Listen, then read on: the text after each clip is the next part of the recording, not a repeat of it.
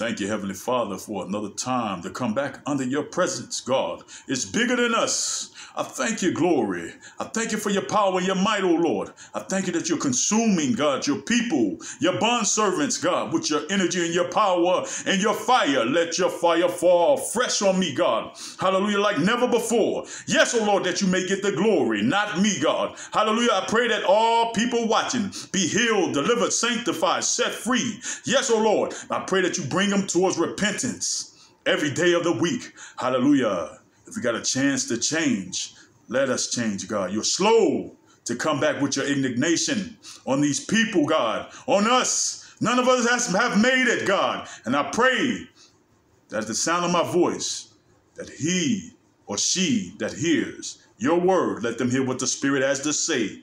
In Jesus' name, amen. Welcome back, brothers and sisters, kings and queens. I want to come back with that part 2. Welcome back. It's bigger than us, part 2. This is bigger than us. There is a major problem today with people putting people on pedestals. Why do we celebrate athletes? Why do we celebrate actors? Why does this generation celebrate the influencers and the leaders of our community, our so-called community? Why do they put these people on pedestals?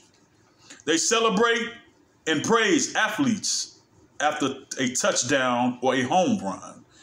They praise and celebrate the neighborhood dope boys or girls and gangsters when they see them making the news or when they see them pull up in a big body Benz. They praise and worship actors and musicians, musicians at these award shows. Why is it that they don't give an award to God? Why don't they celebrate Christ? They celebrate, praise, and worship pastors and teachers in churches, temples, and schools all over the world. We as bondservants were not called to seek the approval of no persons. Matthew 28, 8-9 says, "But you do not be called rabbi, for one is your teacher, the Christ, and you are all brethren." Hallelujah. "Do not call anyone on earth your father, for one is your Father, he who is in heaven. And do not be called teachers, for one is your teacher, the Christ. But he who is greatest among you shall be your servant. And whoever exalts himself will be humbled, and he who humbles himself will be exalted." Hallelujah. If you want to be great in the body of Christ, you should learn how to be a servant. My title that I gave myself and what God gives us, I know there are titles. I know there are prophets and ministries and different teachers and this thing and that thing, but we must operate in our roles and our parts and gifts and talents. That's okay. But that's all to edify the greater good of the church and God. Jesus is not forbidding us to call men father who are such as literally our fathers or biological fathers. He's not telling us not to call any our father's father, our biological father's father. Jesus is talking about the position of power that the teachers of the law and the Pharisees and Sadducees took during his time. They wanted to be greater than the Messiah. They wanted to be greeted in the marketplace. They wore their best garments, and they loved to be seated at the best seat, the seat of honor, the best places to be seated in the front of everybody, to be seen at banquets. Basically, they wanted people to praise, acknowledge, and bow down and roll out the red carpet for them. Jesus told the crowd and his disciples not to be like these hypocrites, and to give all the praise and all the honor to the Father in heaven and the Messiah. Hallelujah. Because it is bigger than us. God is the only one who should be getting the glory, not people, not yourself. We should be using these platforms like YouTube, Instagram, whatever, Discord, so many other, Patreon. If we're disciples of Christ, to win, to help win souls with God, to help bring the masses back. It's bigger than us. If you want to be great, humble yourself and serve. Serve the Lord. The way up is the way down. We ought to get out of God's way and not try to box him in. Hallelujah. We serve a God that is out of the box. Ephesians 3:20-21 says, "Now to him who is able to do exceedingly and abundantly above all that we can ask or think, according to the power that works in us. To him be the glory in the church by Christ Jesus, to all generations forever and ever.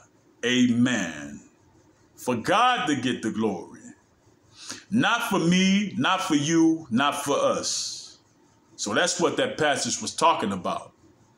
Not to put yourself on a pedestal because it's bigger than you. When you realize when it's bigger than you, you realize when it's bigger than you, when you don't limit God. Hallelujah. You will trust his process even when you don't see the finish line. We must be led by the Holy Spirit and more submissive to his will in faith. When things fall apart around you, it's for you to fall in place and for God to get the glory. Are you going to trust him? Do you really trust him in the time of need? Do you really pray when you don't need things? Do you have a true relationship with Christ? God has his glory on the man and the woman who loves him, who seeks his heart. And there is nothing that can destroy them, that man or that woman. You can't curse what God has already blessed.